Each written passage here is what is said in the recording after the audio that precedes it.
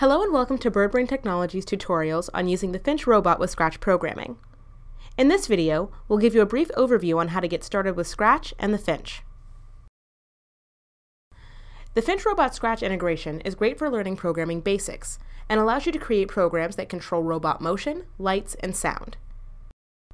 Along with the bot, you should have received a USB cord to connect the bot to your computer.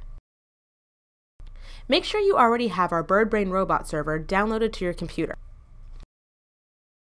If you have yet to complete that process, simply click on the link you see here and we'll direct you to that setup.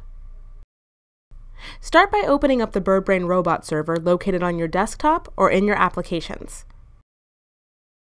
When the server appears, you'll notice that it will know the connected state of your FinchBot or Hummingbird board. Make sure it states that your FinchBot is connected. Just below that, you should see the option to open Scratch. Click Open Scratch. When you select Open Scratch, this will open the offline version of the Scratch interface. If you hadn't had a chance to download this yet, click on the link below to get that set up. Once you have Scratch open, be sure to keep your robot server running while you work in the program.